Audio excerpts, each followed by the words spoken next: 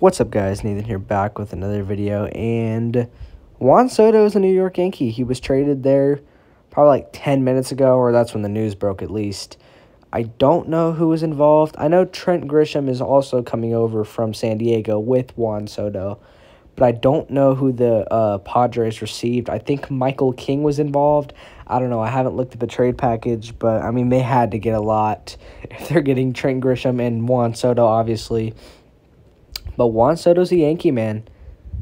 I honestly, I see him in, like, I feel like he'd be, just imagining it right now, just imagining him in a Yankee uniform. I see that, man. I feel like that goes well. But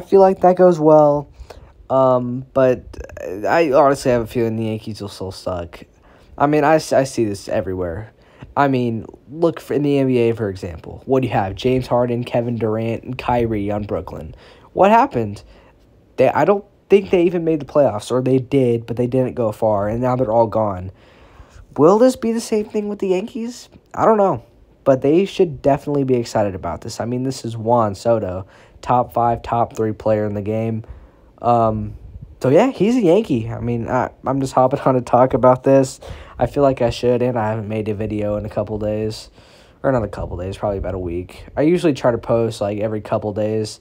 So, yeah, I mean, that's why I'm doing this. And, obviously, this is big. So, I mean, I feel like I have to do this. But, yeah, Juan Soto's a Yankee. And that's all I got. So, if you like this video, hit the like button, subscribe if you haven't yet. And I'll see you next time. Peace.